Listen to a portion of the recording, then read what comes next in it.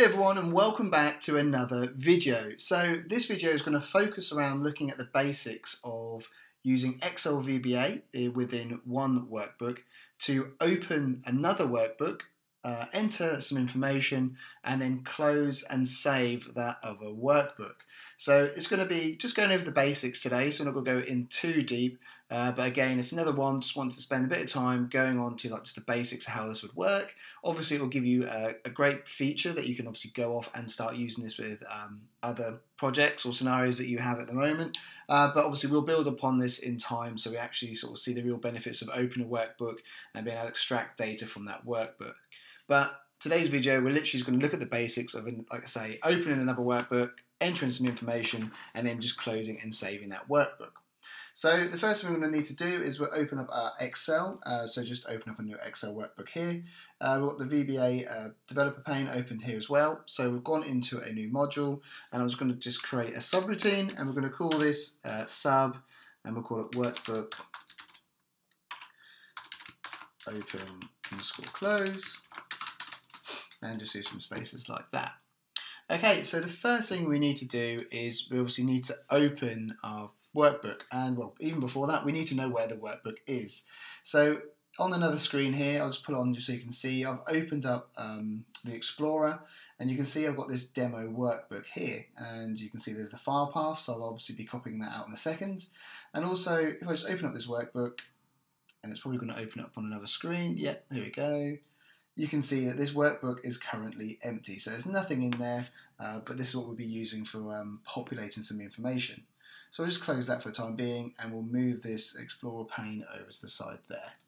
Okay, so the first thing we need to do is we're going to go workbooks, so literally just going to type this, workbooks, and when you hit full stop you can see that we have a very number of options available to us. So again, some of these other ones we'll look at in time, but the option we want is open, and you could scroll down this to find open here, or all we need to do is just type the word open and that will do exactly the same for us.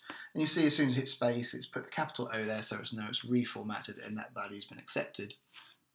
We're then going to enter or type file name followed by a colon equal sign, and then within quotations this is where we now need to enter the full path of that file. So what I just need to do is if I go over and I find or copy this from the Explorer and paste that into there, you can see this is the actual file path for that document. But we need to go one step further and, like I say, put the full path for our particular file. So I just need to add on to the end of this another backslash, and I just need to type the workbook name, which is going to be, or is, demo underscore book, and also just put the file extension. So for us it is XLSX. So again, you just need to make sure you have the correct file extension for the file that you're using. Do enter, just go into a new row. So we've now defined, okay, we want to open a workbook and this is the file name of that workbook. So the next part is to then define, well actually is to now actually put some information into this workbook. So we're just going to again go workbooks and we'll go open and we're going to call this demo book because we're now referring to that actual workbook that we want, so .xlsx, quotations, close brackets. So this first one is we're basically kind of defining and opening this workbook, and this part here we're now referring to that workbook that we've got open. So obviously once it's been open we know they've got this workbooks that we can utilise or work with. Once we've done that, we're then going to do .sheets. So this bit will be fairly familiar with you when you've seen our previous videos. So when we're obviously referring to a range, and actually let me just type this in first and then that will probably become more applicable. Do sheets 1 dot range, and we're literally going to just go into A1 here, and we go dot value equals Excel.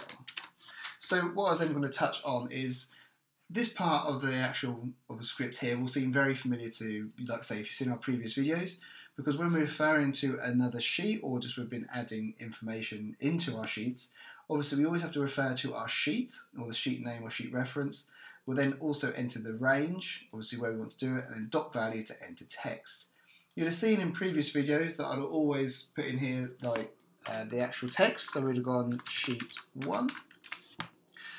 So this would work fine for us, but what I'm just going to do, because when we're referencing another workbook, we don't always know what the sheet might be called, or alternatively, people might have renamed the sheet without us knowing. So therefore, in this example, I'm just going to be using the sheet index number. And all this is this is just the index number that's assigned to each sheet. So as you see at the moment, we've got one sheet in this workbook called sheet 1. The index for this sheet would be 1. If we were to enter another sheet, again, regardless of what we called it, it would then be called or referred to as sheet number 2. So that's another way that you can reference sheets. But like I say, this part of the script here should seem very familiar to you. And this part here is just sort of a new add-on, shall we say, because we're referring to a different workbook to the one we're currently working in. So this part here, we've now actually entered a value into that workbook. So what we now need to do is go on to another new line, and we're going to just now save that workbook. So we just now have to do the same reference. So we're going to go workbooks, open brackets, demo underscore book dot xlsx, close quotations, dot save. So that is obviously really simple. If you wanted to save the file as something else, then obviously you could just select the Save As button and obviously allow you to save it as a different file name and separate from the one you're using. That's obviously a really good technique. Again, we'll probably cover off in the future, but that just enables you to maybe use this demo book as maybe a template, and then when you do save that workbook, you're saving it as obviously another file name, so you're never overriding the template. Just to give an example as why you might want to use that. And the last part, so once we've added obviously our text, we've saved the workbook, so the last thing we need to do here is obviously close the workbook. So we go workbooks, do the demo underscore book. Obviously you could have copied this if that was easier and probably quicker, dot close. And that is it, that's the entirety of the script that we need to perform this function. So I'm just going to do that so you can just see, just obviously push the tab button there to move it in. So yeah, just to recap, obviously we've defined and given the reference for where the file is. We've then asked the script to say, okay, well with this book, we want you to set in the sheet number 1, in range or cell A1, we want the value to be Excel. Once you've done that, we then want to save the workbook, and lastly, we want to close the workbook. So with all that done, let's see if it works. So all I'm going to do is click within our subroutine and hit F5, and you'll see, it was on a separate screen from me, so you wouldn't have seen it, but you'll just see the loading there, is you may see the screen, well, you'll see another workbook gradually, or very quickly open and then close. That's obviously as this action is being performed.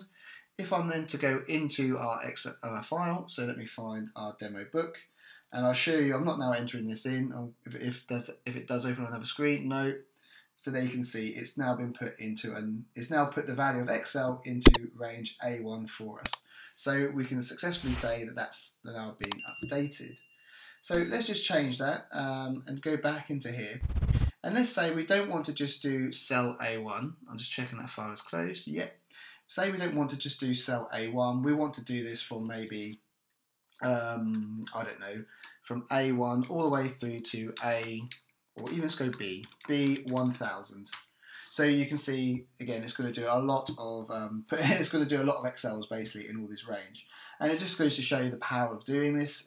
I can't see why there'd be an example why you want to put the word Excel or just one word into all of these cells. But in my head, I was thinking this is probably a good another scenario just to show you the benefits and obviously the volume that this can do for you. So if we were to go run this again now, you can see it takes a bit longer there. If I now go into our file, open up demo book, and wait for it to open, and then pull this across, you can now see that the word Excel has been obviously populated into all of those cells, all the way down to row 1000. So obviously that's been updated for us, and that gives you insight on how to open another workbook from your existing workbook and then to populate it with some information. So as I did say, a bit of a simple example there. You can all obviously play around with this. For argument's sake, let's go to the workbook, and let me say we want to now change this value to, I don't know, Monday, random day of the week here. And let's say we want to quote out those 2 lines of code. What we can do is if we now run this, it will populate the file for you, but it won't save and close it. So this is another way you can play around to see what's happening with the code, and it helps you to see what's going on, like I say, as you run it. That's obviously what happens if you comment those two out. So if you comment these two out, the file will open and it will populate, but it won't actually close and save it for you. Obviously, you just need to take those two off if you do want to revert back to that. So as I said at the beginning of the video, a very simple example we're going to cover off today to give you an insight into how to open another workbook and populate it with some information. As you can probably see, as we step down the line and go into more advanced examples, the benefits of this would be obviously being able to maintain multiple Excel sheets, updating and extracting information from those sheets as required. So if you did enjoy that video and you learned something new, please do give the video a like, greatly appreciated by myself, and also does help that all-important YouTube algorithm. If it's your first time coming across the channel and watching one of our videos, or you have watched our videos before and you've not yet subscribed to the channel, please do subscribe to the channel. Like I say again, I will be greatly appreciated, and it does also help the channel to get promoted so that more people can see our content. And when you do subscribe, make sure you hit that bell notification button so you're notified of all of our future videos. So lastly, thank you very much for watching, and we'll see you in the next video.